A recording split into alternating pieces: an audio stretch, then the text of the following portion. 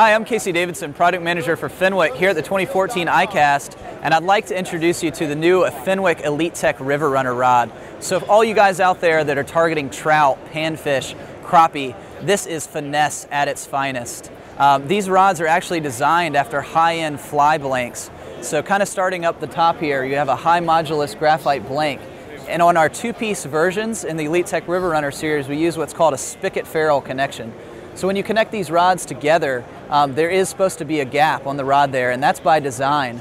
But what's great about this spigot ferrule design is you get so much on your connection point here. You can see how strong that connection really is.